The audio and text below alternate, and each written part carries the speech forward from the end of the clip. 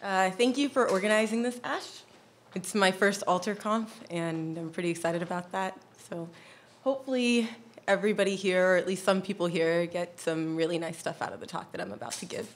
So just to introduce myself a little bit, my name is Omosola Odetunde. I work at Shopify in Ottawa as a software engineer in doing fraud and risk work.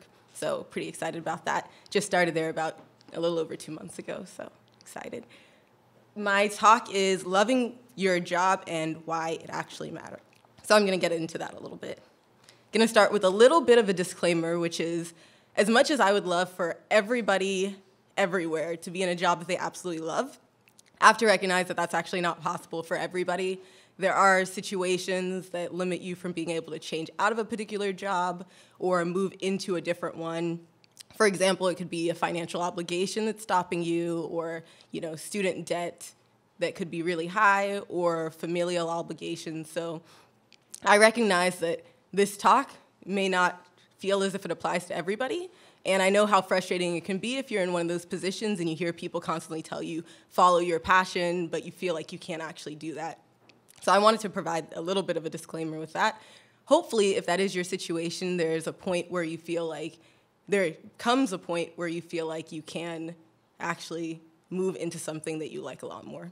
And then hopefully this will be more relevant.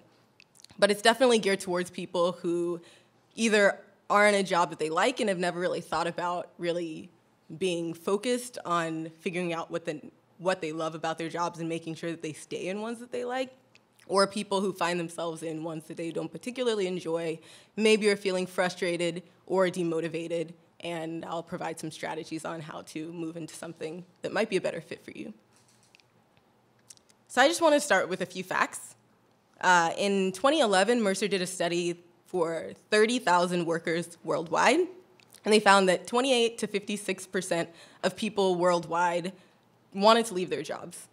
Another study by Right Management in 2012 found that of the Americans and Canadians that they surveyed, 65% of them said they were dissatisfied with their jobs. Now, Canada actually has one of the highest job satisfaction percentages, which is really great for you guys. I'm actually an American, so I think we probably skewed that result a little bit negatively from us. But good job, Canada. But definitely there's still lots of people who find themselves in a job that they're dissatisfied with. So there are many reasons people become disengaged with their jobs, and I just listed out just a few here. Maybe someone may identify with them. So one is that they find their work is not personally meaningful or purposeful. They may feel a lack of self-autonomy, self-determination or autonomy. They may feel that they lack constructive or useful feedback from their bosses or coworkers. They may lack supportive relationships with superiors and coworkers. And they also may feel that they lack growth or growth opportunities. That's just a few of them. There are definitely lots out there. But the effect of such disengagement can be particularly damaging, both to your presentation as a good and skilled employee, but also just to your emotional and social well-being and health overall. So some of these effects include lowered productivity at work, increased lateness and missing more days at work. And actually, a study by the International Journal of Business and Management in 2011 found that employees who said they were dissatisfied with their jobs missed 4 more days on average per year than employees who said they were satisfied with their jobs. So this also leads to you potentially looking like a less effective or just not as good of an employee as other people who may get more job satisfaction around you. It also includes job stress and a low morale that affects not only you, but a lot of the other people around you. So all of this can make you a less effective and less desirable employee. And in addition to this, you can get frustration that bleeds outside of your job into your social life. This can include less enjoyable interactions with people around you. You may, because you're less fulfilled in your job, put more pressure on the people, the events, the relationships outside of work, which may be a bit too much for them to handle. And it can also make you just in general more irritable outside of work and enjoy a lot of the things that you would normally enjoy a lot less than you would. So as you can see, there are tons of effects to disliking your job. And if you have ever been in a job that you disliked, you probably have experienced at least 1 or 2 of these. So, and then finally, an effective disengagement is that people quit their jobs. They leave jobs. At some point they may, or they may stay in it for the rest of their lives, but usually at this point, lots of people will leave these jobs. And even worse, they may leave the field, which is a field that they may enjoy. This issue is compounded by critical retention problems that we already experience for minorities in STEM. So at the beginning of their careers, about 60% of women who studied STEM enter fields related to STEM. But over the next 30 years of their career, about 50% of them leave for a variety of reasons, including hostility that they may experience on the job, potential discrimination, lack of career and growth opportunities, as I mentioned before. And an Anita Borg Institute study done in 2008 found that 40% of underrepresented minorities had plans to leave their job, and actually, even worse, 51% of women of color plan to leave their jobs in 12 months following the responses for the survey. So, as I said, there are lots of things that cause people to leave. Feelings of isolation if you're a minority in the group, maternity policies that are unfriendly towards women or people planning on giving birth, lots of these, and they impact your job. And it's even worse, actually, if you're already a minority who has this predisposition to potentially leave a field that you care about a lot, to be in a job that you find to be dissatisfying. And when you already have many of the stereotypes that come along with being a minority in the field, having the effects of becoming or being seen as potentially a worse employee, the things I mentioned before about lateness, missed days, disengagement, low morale, all of those make it even harder for you when you already have this perception tied to you. So definitely there's compounded impact that happens by being disengaged from your job. So I want to start and say that this is not just a theoretical concept for me. This is actually a personal thing that I've experienced myself. And there was a time in my life when I almost added myself to that statistic of people and people of color leaving STEM. So I just want to talk a little bit about that to say my experience with the impact of having a job where you are feeling disengaged. So I want to start from the beginning. One of the first memories that I have of computers was this game that I put up here, which is Smiley Face Subtraction. It's actually the first game that I ever remember playing and the first time I ever remember using a computer. It was also my favorite game when I was 5, I think it was 6, when I started playing this. And I'm sure that was probably a really great sign from my parents that they had a little kid whose favorite game was Smiley Face Subtraction. But anyways, that's another story. So I really loved this game and loved playing it. It was my first experience with computers, and as I played it, I got really excited about ways that I could change it myself, ways that I could build something like that, the fact that learning could be so interesting and interactive to me. But of course, at the time, I had no concept of what computer science was or computing, or really that much about computers in general, so this desire and passion pretty much stayed latent for the majority of my time. And here's a picture of me when I was 6 years old, and one of the first awards that I remember getting, which was the Computer Whiz Kid Award that I got from my elementary school. And I do have to say, I actually have no idea what that meant or why I got the award. It probably just meant that I knew how to use computers when I was 6, or likely it was the fact that I was very, very talkative as a child, and I also finished my work very quickly, which is a deadly combination for pretty much any elementary school teacher. So they would throw me in front of the computer so I could keep myself busy and not distract as many of the students as possible. So I played lots and lots of computer games over my time in elementary school, and I think that's probably a part of why I got this award. So in 5th grade, one of my peers' parents, he worked for Oracle as a software engineer, and he came to our class and taught us about how the different parts of a computer worked using a really interesting play, actually a method that I've never seen done before, but it was incredibly powerful for me. And I got to play the computer bus. Pretty sure I chose that just because I like to boss people around and tell them what to do. But yeah, it was my first introduction, I guess, into seeing this computing thing and realizing that there was actual career that could be done. And from there, I was hooked. I followed every career day, computer science or technical track that was possible.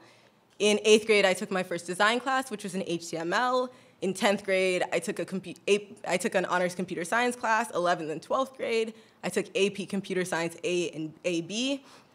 I went to college knowing I was going to study computer science. I was on the board of our Women in Computer Science group, organized conferences, did internship after internship. I was obsessed with computer science, and I thought it showed no sign of stopping. That was until the third year after college. So I studied abroad in Berlin the spring of my junior year, my third year, and there was an internship program that they offered where they would place you with a company in Berlin.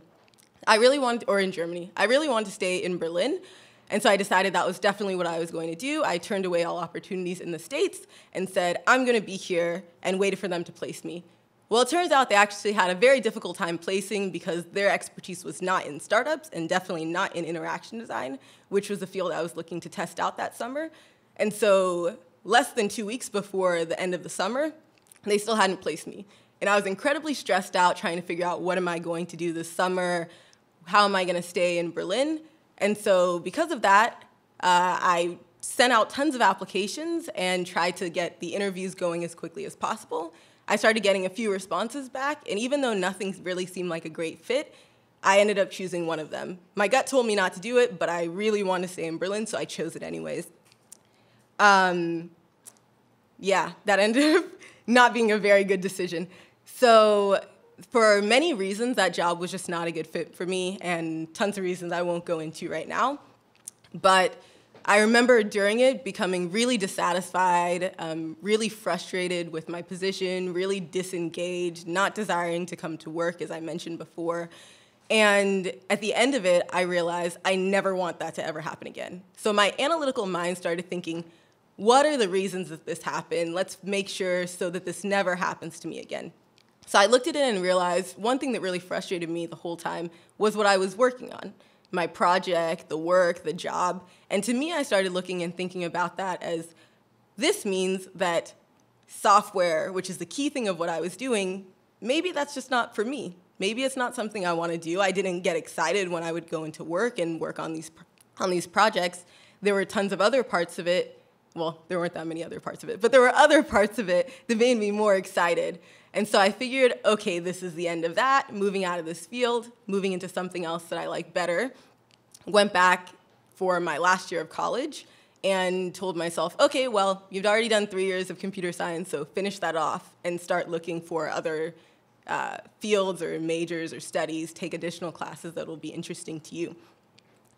But luckily, I took an organizational behavior class, or organizational theory and behavior class in management and science at my school, and that was amazing for me. One of our first assignments for the class was determining why it was that you were unmotivated in a job. I know, right? It seemed kind of a perfect assignment to be my first one, but they asked you to look at a previous job, internship that you did before, and figure out what caused you to be either very motivated or unmotivated using the research that we had in the class. So I took it as a chance to look deeply into my past internship. And through that, I realized my disengagement from it actually had pretty much nothing to do with what I was working on. And when I looked at what I was working on outside, I realized it was really interesting. The projects I did were cool. The tasks that I accomplished were interesting. But for a variety of reasons, including management structure, the social life at the company, support on the job or lack thereof, those were actually the reasons that I didn't enjoy what I was doing. Luckily for me, I figured that out earlier rather than later and was able to rediscover the passion that I had for computer science, particularly as I took only one computer science class that quarter, and I absolutely loved it. So the combination of figuring out what it was about that job that I actually didn't like, and then also realizing how much I really loved this technical class I was taking, helped me stop from pretty much leaving STEM entirely and rediscovering my passion, and then actually led into me pursuing a master's and, yeah, basically becoming even more and more passionate about computer science from there. So I want to share some strategies that I had in this quote-unquote early life crisis, I guess that I like to call it. And hopefully some of these are useful for people who may feel that they're struggling through the same thing. So the first and foremost important thing, I think, is reflecting. And this is probably the last thing you want to do if you hate your job, to come home and think even more about this job that you hate. But in fact, having a clear idea of why you don't like something and also having more of an idea about who you are as a person is absolutely important to being able to discover a new career or a new path or a new job that may be more satisfying for you. So a good first tip that I found is to look into your past. And for me, I looked way into my past, like elementary school and middle school and things like that. And I think it was super helpful because you're looking at a time when probably you had fewer obligations, you had fewer barriers, you kind of thought you could do pretty much anything that you set your mind to. And so at that point, what was it that showed up that you were passionate and interested in? So I remember one Christmas I came home and I just looked through a bunch of stuff that I'd saved, all the artifacts of my childhood that I'd left in my house, things that I seemed to be proud of at the time, and kind of did an inventory of those things. Here are some photos that I posted up of that to see what kind of things I was interested in and if there was a thread that connected all of it. So I saw lots of things about art and drawing and building and crafts and an entrepreneurship thread, I guess, that tied through it, magazines I'd created and businesses I'd been working on. And so that helped me gain some insight into myself. Then the next step I'm saying I want to offer up is writing it down. So list of things to remind you of what makes you feel good or what made you fulfilled in another job or what went wrong in the last one. So I have just a few questions that I think might be useful to think through when you're writing up those lists. One is, what did you like in your previous jobs, or what didn't you like? Sometimes one of these is much easier than the other, but they're both really good questions to help you figure out what might make you more satisfied in your current job or in one that you move to. Then, what makes you happy? This doesn't have anything to do with work or jobs at all. In fact, I think it's a lot easier if it doesn't. So for me, I wrote things down like leisurely bike rides or chatting with friends or listening to new music, things like that were a lot easier and actually made me really happy writing that list. So that was nice. That's an additional plus. And then you start seeing threads and trends throughout the things that you write down. Then next is what motivates you. Of course, this is kind of a difficult one, but over time you can start thinking a bit more deeply about yourself, and that will help you find positions that you enjoy.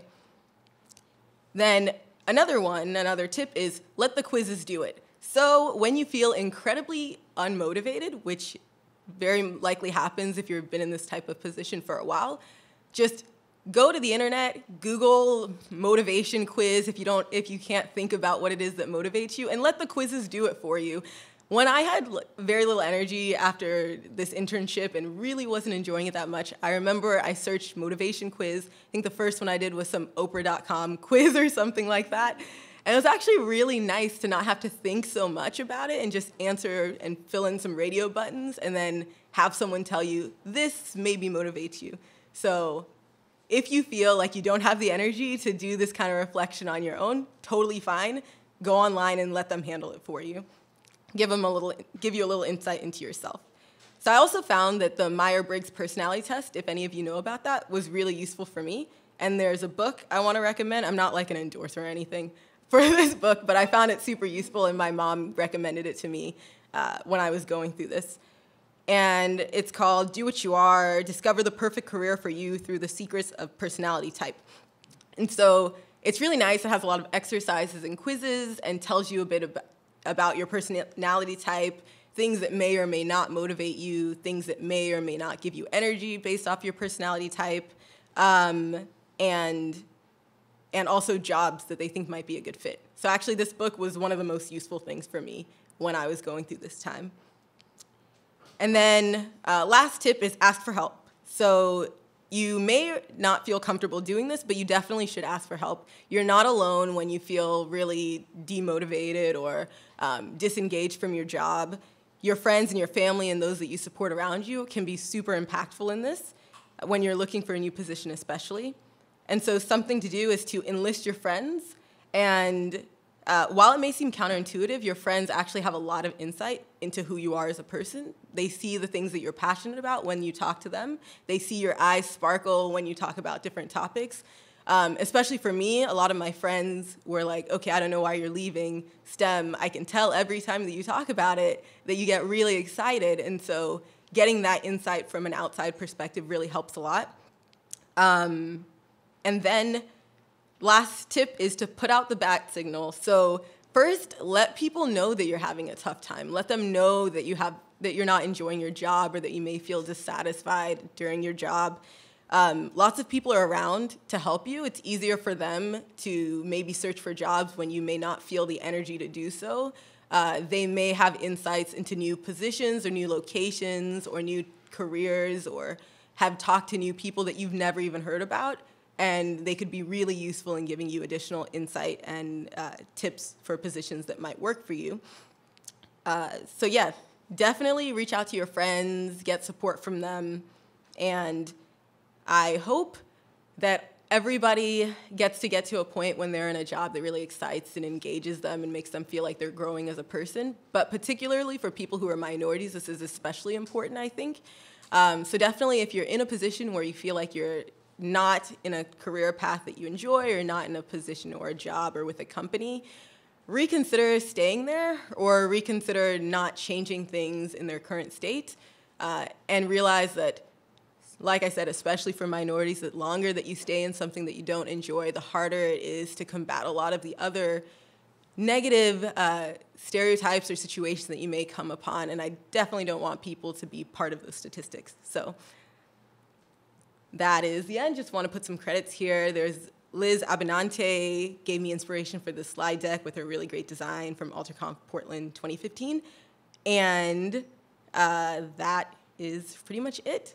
If you have any questions, let me know. I think I ran out of my time for sure. But if you have any questions now or afterwards, just let me know.